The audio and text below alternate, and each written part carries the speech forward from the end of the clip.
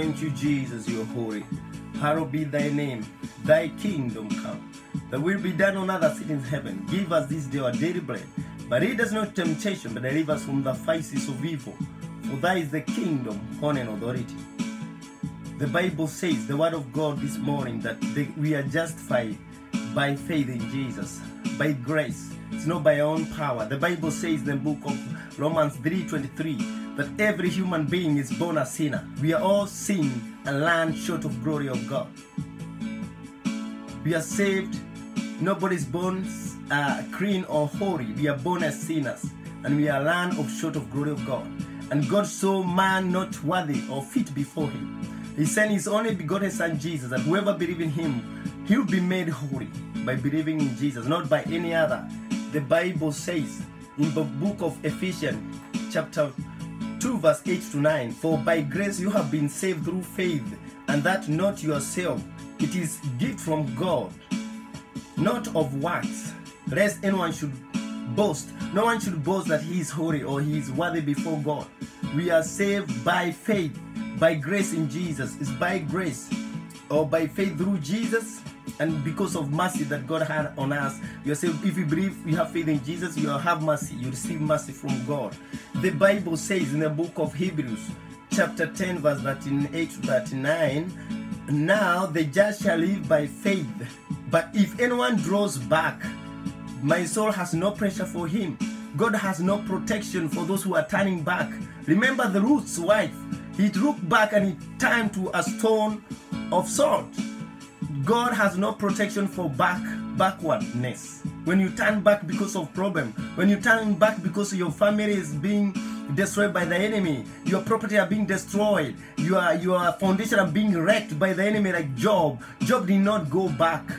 He said, you are awesome in this place. You are faithful.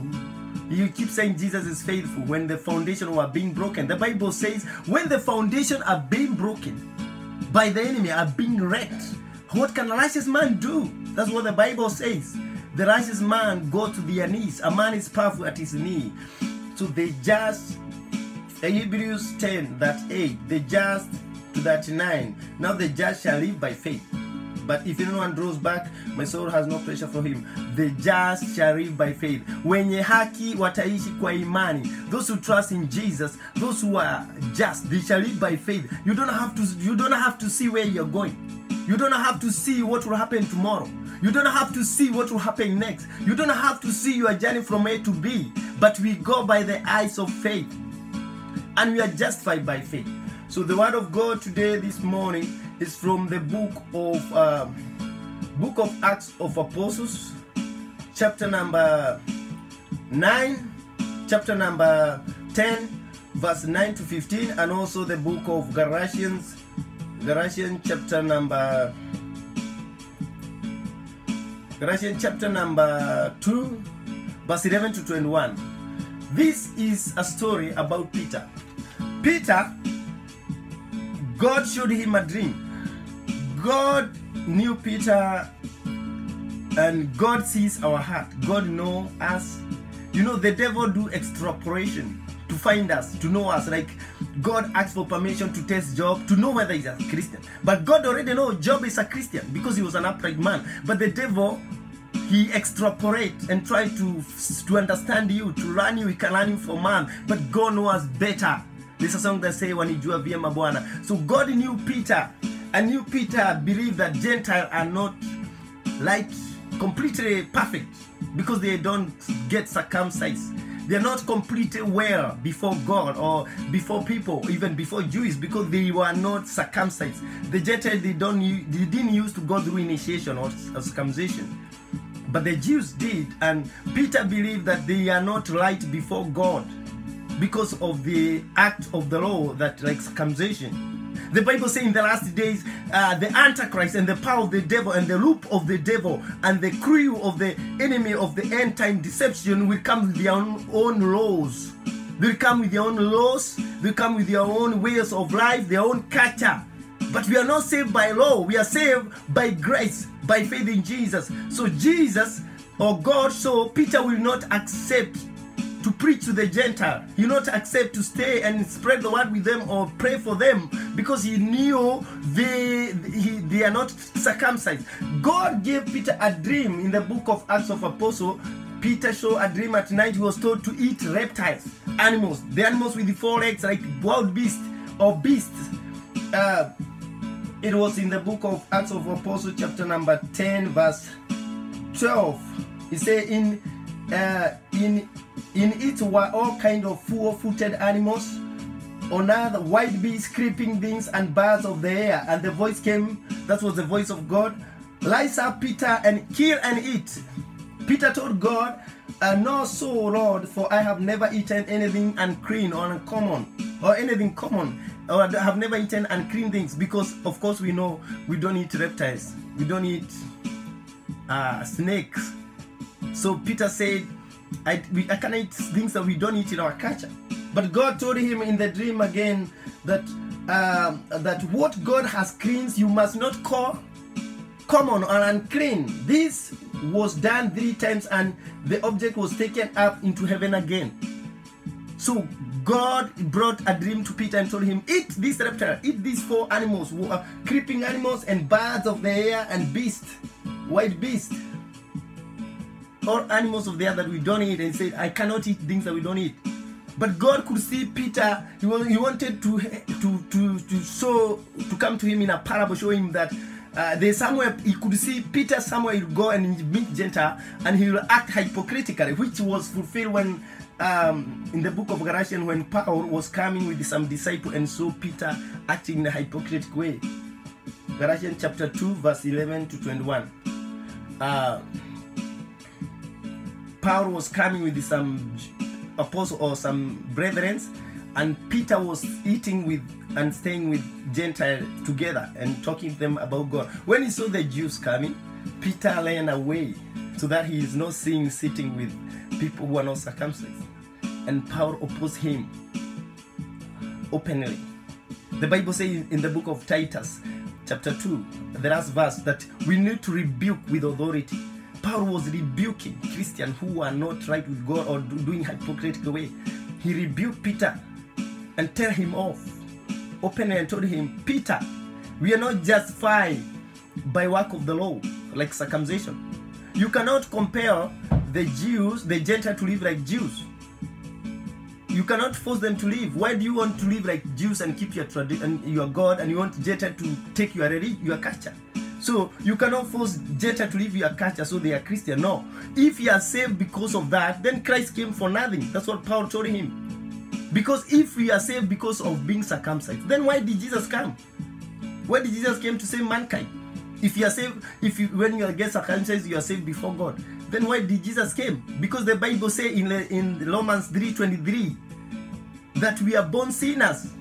It is only God had mercy on us to send his son Jesus to act as a cross bridge. That when you believe in God, you get saved. You receive mercy. That you believe that Jesus came to die for you, to remove you from sin. Remember olden days, people used to kill animal to get cleansed, where there was a holy of holies, and people used to go there. Only the priests were allowed to go there to sanctify people out of their sinful immorality, jealousy, all the things they have been doing for like 6 months. Then priests used to enter Holy of Holies, they slaughter a sheep and they pray, they sacrifice the animal, the people were cleansed. But when Jesus died at 12 a.m. midnight, that curtain of Holy of Holies was cut into 2, and since then we are not cleansed by sheep. No animal should be killed, no blood should be said that we are clean. Sometimes the devil comes to us and says, you have my debt. We don't have debt for the devil. Jesus paid it all in the Calvary.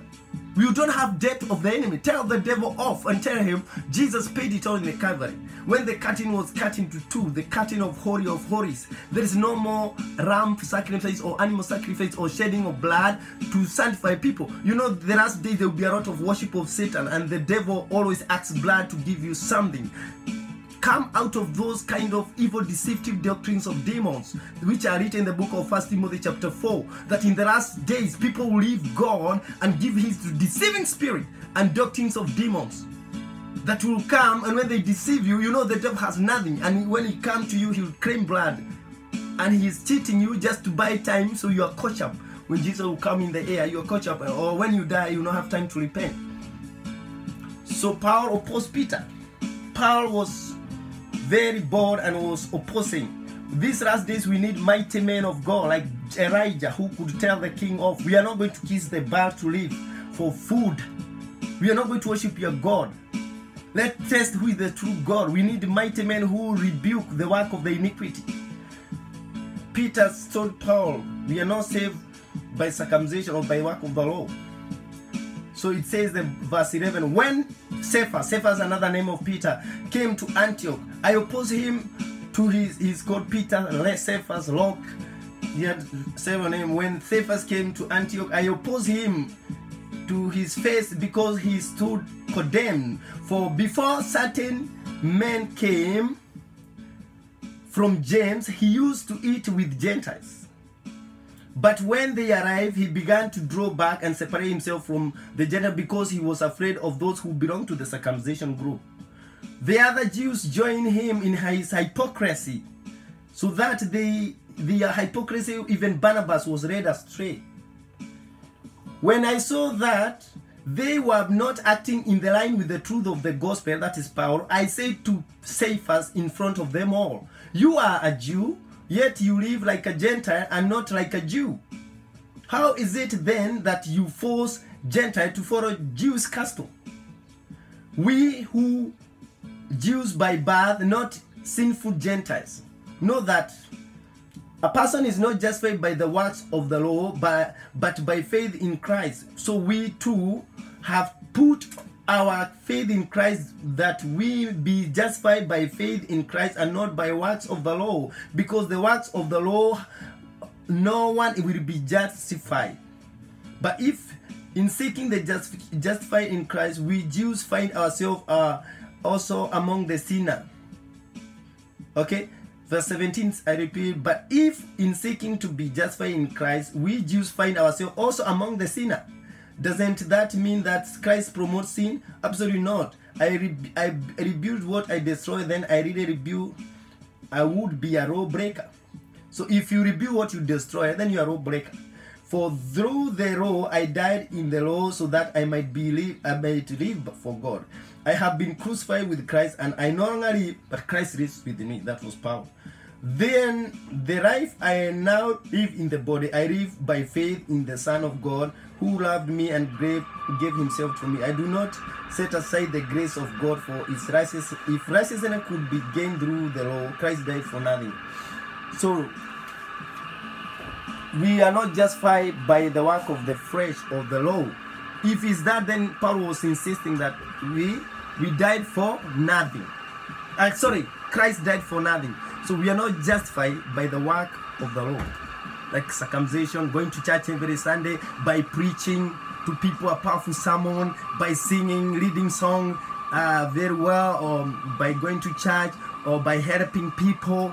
Those things, like preaching, singing, they take us in the presence of God and bring the anointing of God, and they lift our Christian life. But if you're doing it not connected with God, it's all in vain.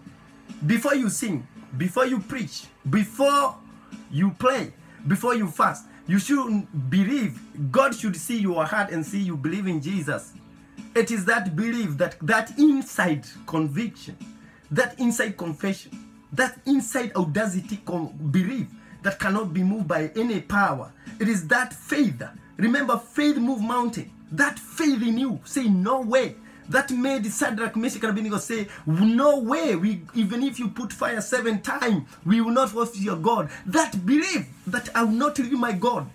That made Daniel not scared of a lion. That belief inside you, that made Paul not to scare of prison and pray with Sarah until the prison was open. That belief, saying no way, whether you have been told you'll be cut. That is what saved us, believing in Christ.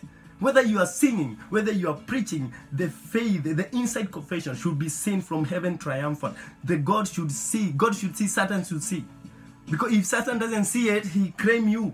He told God, Revelation 12:12, Satan claim us and say, I want this man. He is a reporter. He reports us to God every day and claiming us. I want this man. He's not a Christian. Let me test him like he did for Job. But his sight of vision for Job was wrong. Job was a Christian and he was jealous of his surprisedness. So it is the faith that will make us justified in God. Paul opposed Peter and told him, we are not justified by the work of circumcision or law. And God told Peter, be well before in Acts of Apostles, eat these reptile animals, these birds. And Peter said we don't eat things unclean or culture. So Peter could see Gentile and unclean. That's why God provoked him in a dream.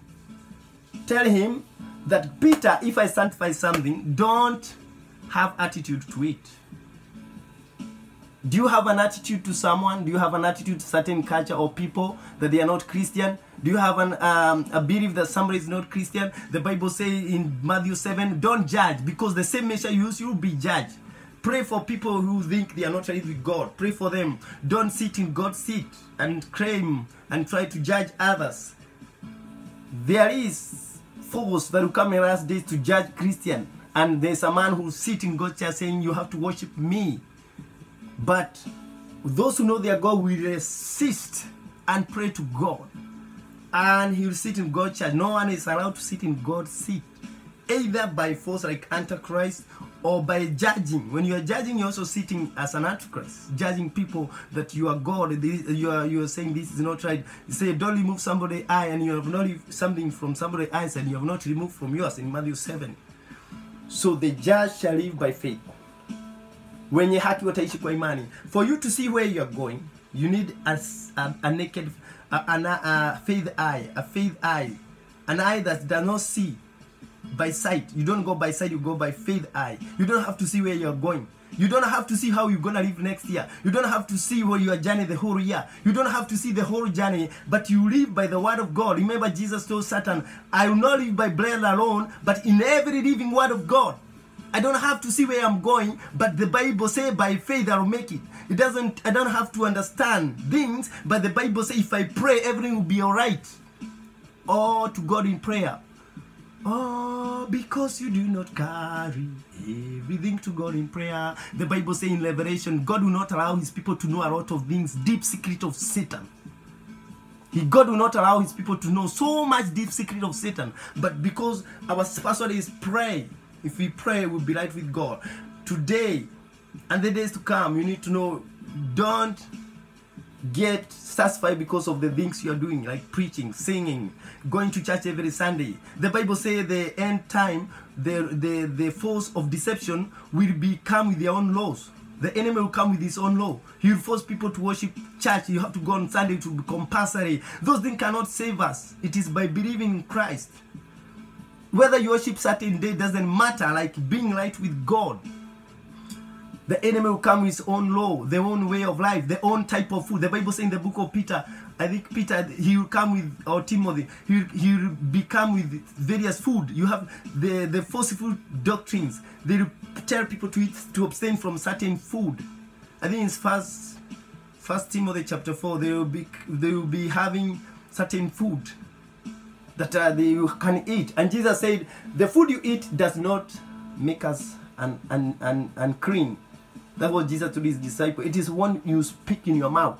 Whatever you speak comes from the heart. That's what defiles you. Whatever is coming out of your mind, it's that defile you. Before you go to sin there, before you go to do that immorality, before you go to do something evil or to steal, it has to come from your mind. Before you do any act of evil, of sin, it has to come from your mind or heart. It is that defile a man, not by food or by doing certain things. It's when God sees you are right with him by believing in Christ, that when you are saved, and when you are saved, you do the right thing. The Bible says Christians are not under the law. What does that mean? It means when you are Christian, you already do the right thing. So there is no way you collide with the law, that you should not steal. If you are Christian, you will not steal. The law says you should not steal somebody's property, you should not kill, you should not speed, you should not speed the car, or you should not take somebody advantage of someone. You should not do any act of evil, like go to steal somebody's house. If you are Christian, you cannot do those things. So the Bible says if you are in Christ, you have not under the law, so you don't collide with the law of land. because you always do the right thing. So if you believe in Christ and you live by faith and by just live by faith, if you live in that kind of life, you'll not sin because you're always convicted by the Spirit of God to do the right thing. So we are justified by faith in Jesus, not by act of the law. Like going to church every Sunday, preaching, singing, that talent of yours of playing instrument, that talent of yours of preaching, that talent of yours to encourage people, that talent of yours to preach, that talent of yours to sing. Be careful the enemy doesn't bring pridiness in it, because the enemy bring pride, he bring pride to steal. Like he trying Jesus, if you are God, change this stone to be bread. He want the pride. When you feel, I know how to sing, then you fail. The pride come before a fall. The devil have failed many Christians, many powerful pastors, many powerful evangelists, many international preachers, because when they see they can pray for sick people, receive, hallelujah, and people can get healed, the pride come in them. And some say, I'll be a president, I'm going to stand for a political, and you know, politics is dirty. But sometimes it's good for Christians to be in the leadership, but make sure you're not cheated by politics, because sometimes politics can lead you to sin.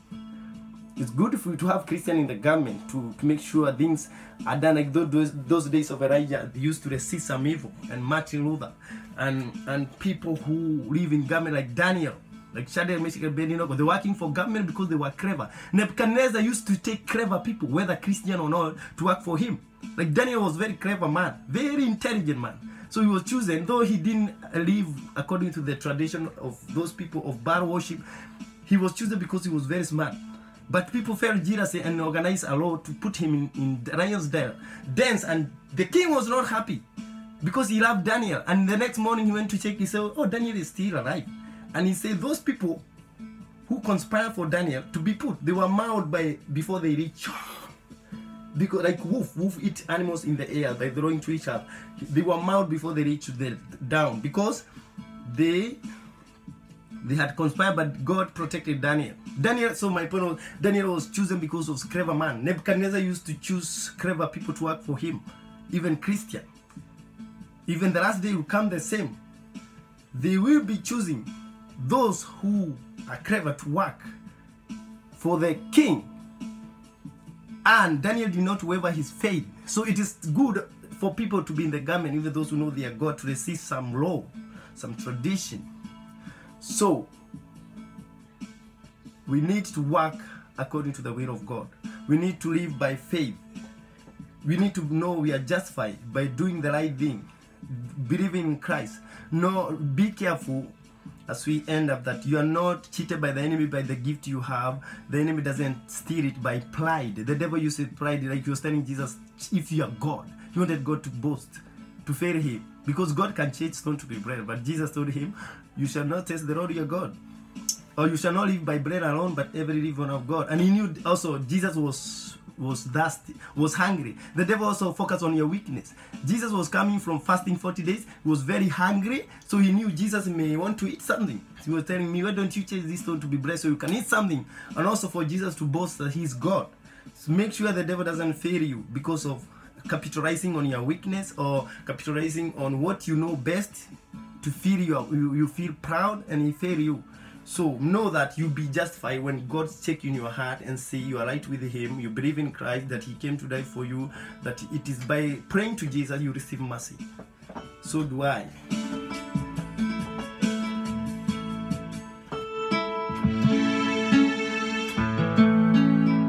It is by mercy, it is by mercy, it is by mercy that I have been saved. Kwa neema, kwa neema, kwa neema, neema. It is by mercy, it is by mercy, it is by mercy, it is by mercy, it is by mercy. I have been saved.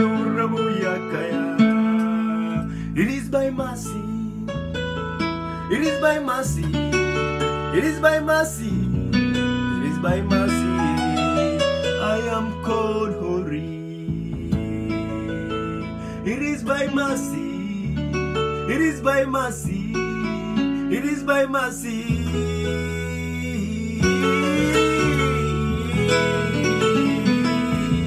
It is by mercy. mercy.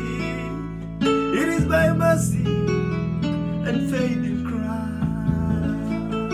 It is by mercy. It is by mercy. Ni kwa neema kubwa ya Yesu. Ni kwa neema Yesu. Ni kwa neema.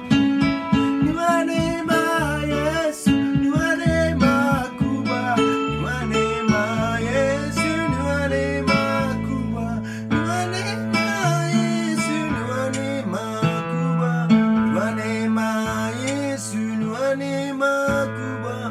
Ni kwa neema Yesu. Ni kwa neema kubwa.